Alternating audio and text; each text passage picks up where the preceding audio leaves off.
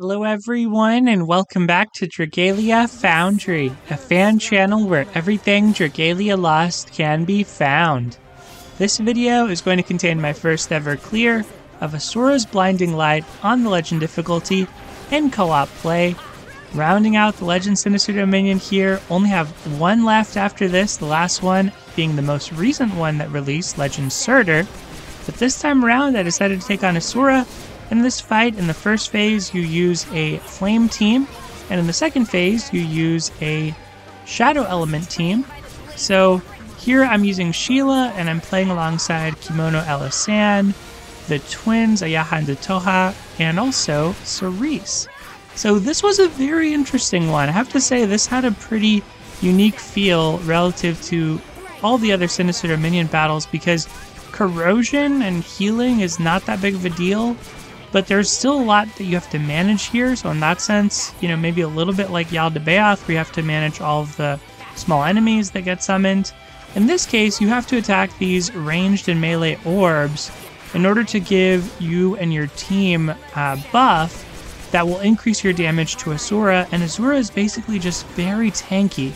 But the fight just kind of has a unique tempo to it, because as you destroy more of these orbs, your damage increases substantially, but there comes a point at which Asura will clear all of the strength buffs that you've accumulated, so you want to try deal as much damage as you can while you have the most number of buffs possible in order to make the fight manageable in the time limit allotted. So it's an interesting fight. I mean, it depends on, to some extent, being able to deal burst damage. Like I said, it's got kind of a unique tempo to itself, and so I decided to play a character to make things a little bit easier here in Sheila, who I must say I'm not necessarily familiar with, you know, what's optimal for her or her best rotations or anything like that, but I do know and can see very clearly that her damage is just very, very high, so even playing her somewhat suboptimally, she is doing really great damage. And this is the point where we're trying to burst as much as we can, because once that Divinity Slayer gets summoned, the 3 marks of existence happens, and then strength suppression happens, and we lose all of the strength buffs we've accumulated. So we got off a decent amount of damage there. I think in our fastest attempt, that was actually where we got to the second phase, and we got the team change. So here we're a little bit behind that pace, but just being a little bit behind there, it really can throw you off, because you go back to having no strength buffs. So although it seems like it might just make a difference of a few seconds, you might end up spending a whole nother minute just chasing around orbs, trying to dodge these purple circles, which in phase 1, there's plenty of healing, plenty of defense, not very threatening. I'm also a melee character. In phase 2, those can actually be quite dangerous, and this Forbidden Circle attack is also a pretty dangerous one. Luckily, we get the shapeshift before that goes off, but you'll see in the second phase, well, actually you won't see it in the second phase, but it was something that killed us several times in the second phase before we made some adjustments in our team composition. So I'm running Humanoid Zodiark. You do want a mix of ranged and melee characters to be able to take out the ranged and melee orbs.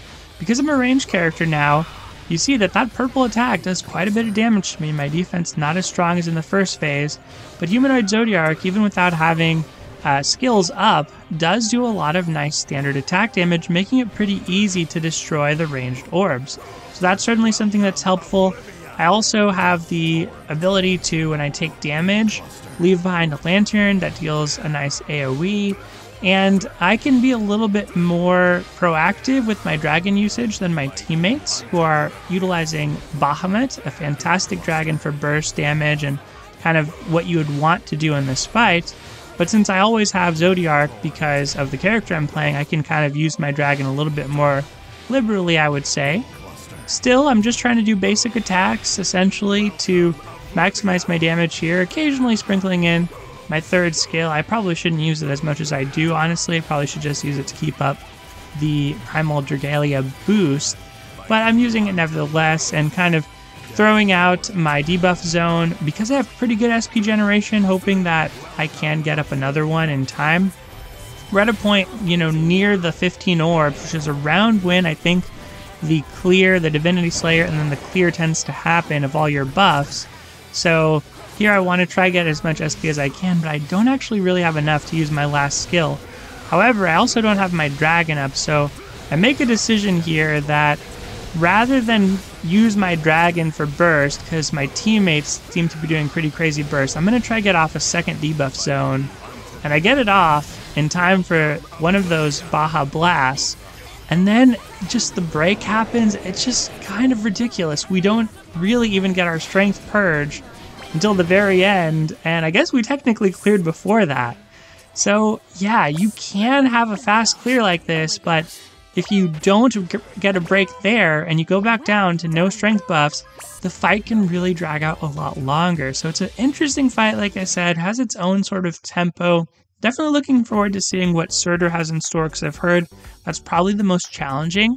This is the kind of fight which is sort of feast or famine. You either can steamroll it if you know kind of what you're doing and you've practiced a bit, or it can be very difficult. So let me know if you've taken this one on, and if you still are taking on any more endgame content. That is pretty much going to do it for today, though. I have Surtur left, as well as Master Difficulty for Primal Midgard Swarmer, and then that's it as far as the endgame. Thank you as always for watching, take care, and I'll see you next time.